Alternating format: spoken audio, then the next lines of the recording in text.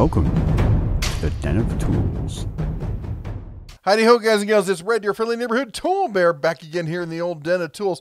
And today we're talking about the top 10 tools to avoid when you're shopping at Lowe's. Now, of course, I want to thank our today's sponsor here, which is, of course, Skillshare. Explore your creativity. Big fan of Skillshare. It's a great, platform for expanding your horizons, building new skills, learning new things. But we'll talk more about that later. But first, let's jump into it with number 10 on our list, which is the Porter Cable 2-tool 20-volt max brushless power tool combo kit for $179. Now, I know we have a lot of fans in the Den of Tools here who are fans of this system, but I got to tell you what, it just did not ever live up to its expectations here.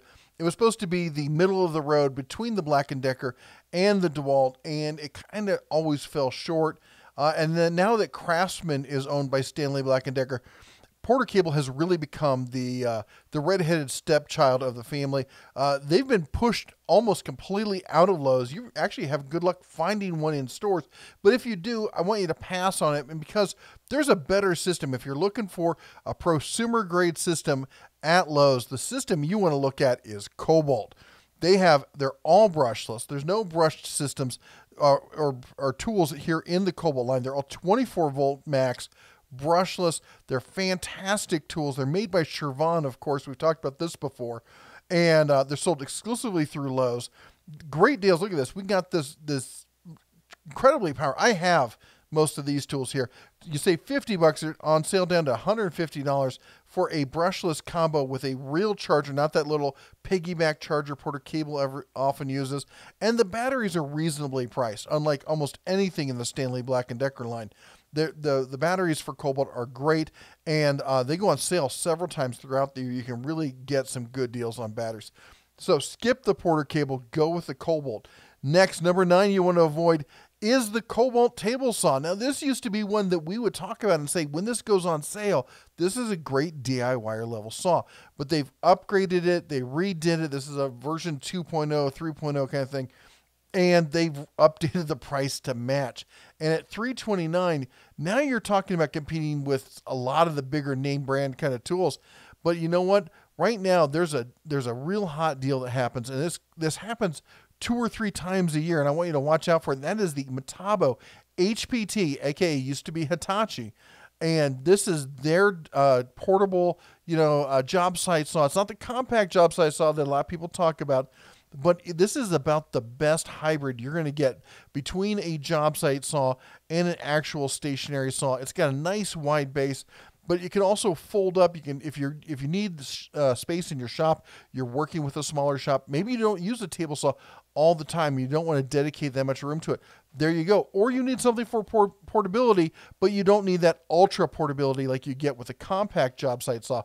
This is great. Outfeed table, the fence extension, and it's got, for those of you who are like DeWalt fans and like the ratcheting fence, it uses a very similar system to the point where it's 6 of one, half dozen of the other.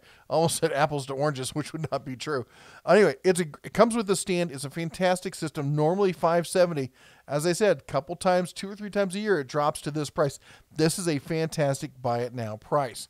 All right, next up you want to avoid, and that is the Rockwell 3.5 amp benchtop spindle sander here. Now, these are not bad tools, and a lot of these tools that we're going to talk about, they're not bad. They're just better options out there. So with this tool, this used to be a great tool to get, but you know what? We've come a long way since then. Now, this one, I don't like to push people to spend some more money, but it's not more. This is $170. You're jumping up to $208, so it's all about $40 more. And this is going to get you a spindle belt sander. All right, you got an angled table. You can do all sorts of neat tricks with this. This has become the go-to style. There's a lot of people who make this sander. In fact, Harbor Freight now sells one as well. Grizzly sells one. Winn, Triton, and Rigid all sell a version of the sander. They're fantastic, but Winn right now has the best average price on a given day. And if you're already at Lowe's, this is the sander you want to get. I have 2 of them. I like them so much. Craftsman planer. This is the next avoid one on the list. And that is, this is another one of these things where it's not bad. It's not a bad planer, but at $329, it's not that much significantly better than the Winn. The Wind planer is a great little planer. I've looked at a lot of these lunchbox style planers, and I think they're all made in one or two different factories, to be honest.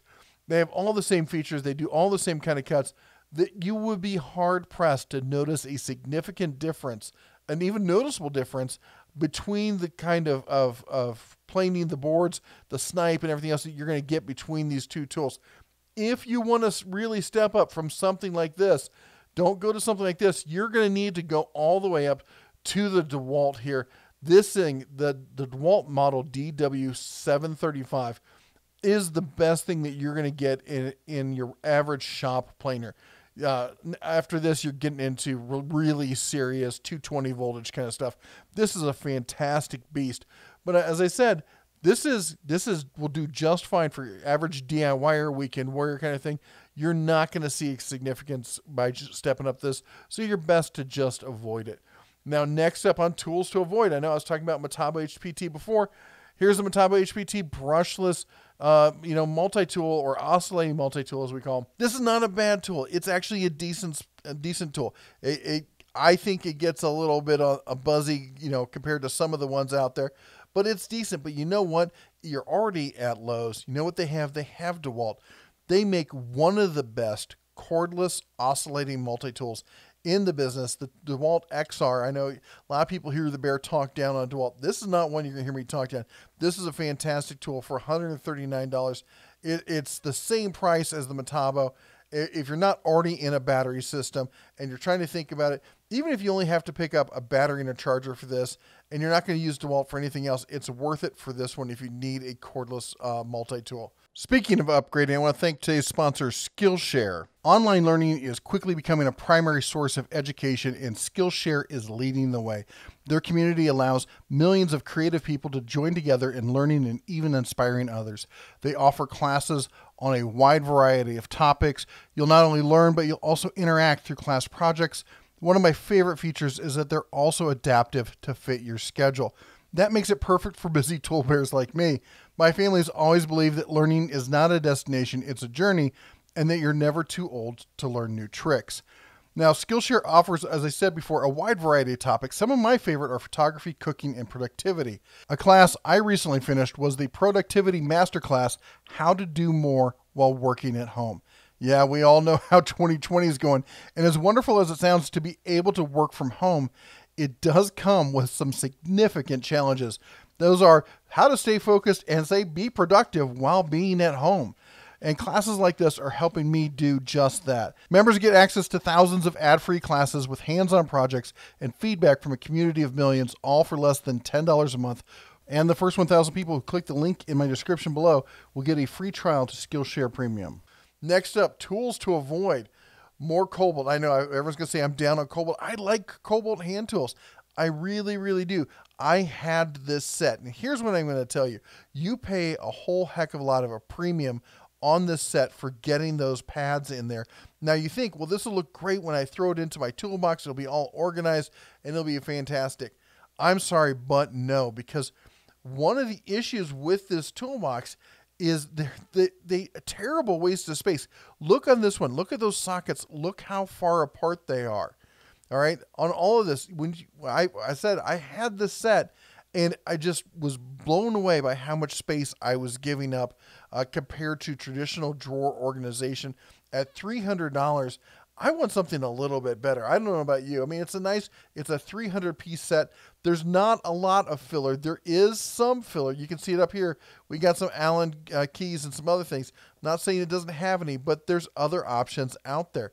One of those is in Cobalt. All right, I'm not down on the brand here. They have a lot of the same fillers as well. You've got more of the Allen keys over here and whatnot. This is a 286-piece set. It's almost half the price. And it comes in this nice little box. And you're like, well, that's great, but I want to put it in my toolbox. Well, all those trays come out. The pins pull out on this thing right here. Pins pull out of that. That tray lifts out. These all come out. The lid comes off, and they go right into your tool chest if that's what you're looking for. Yeah, you can use other organizers and stuff, but it's going to take up a lot less room than that big, marginally bigger set. But actually, physically, with the foam inserts, quite a bit bigger. I love foam inserts. It's just a poorly designed set, and you're paying a premium for that. I mean, look at 300 versus 160. Why would anybody be doing that? All right, next up, a tool you just want to avoid, and that is the Craftsman 11-piece 12-point metric ratcheting wrench set. I love ratcheting wrenches. I'm a huge convert to ratcheting wrenches.